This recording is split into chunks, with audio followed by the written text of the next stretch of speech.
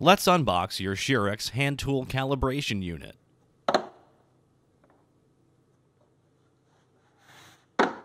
In the box, you'll notice the hand tool, but you'll also notice one headset, a power plug, and a micro SD to USB stick.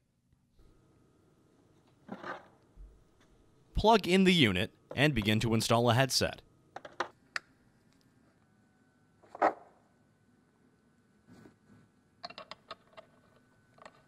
Before you power the unit on, install the headset. One medium wrench and one large is what you'll need to properly tighten the headset onto the calibration unit.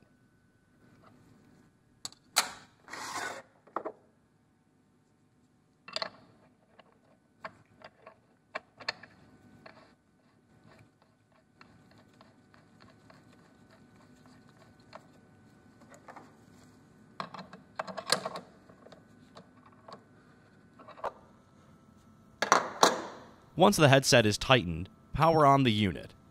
Hold the power button for 2 seconds until the screen turns on.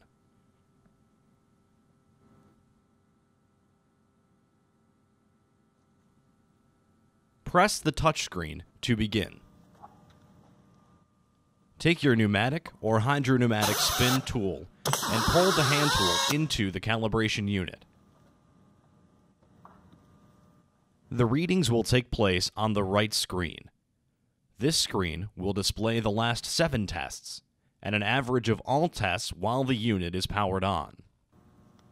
To turn the unit off, press the power icon on the touchscreen.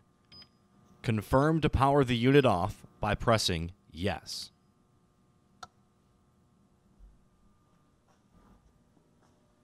To use the historical data function of the Sherex hand tool calibration unit, eject the micro SD and insert it into the micro SD USB stick. Use the USB in any computer to capture the data.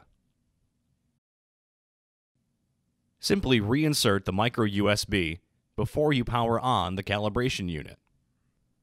For any questions, please visit our website at sherex.com/calibration-unit.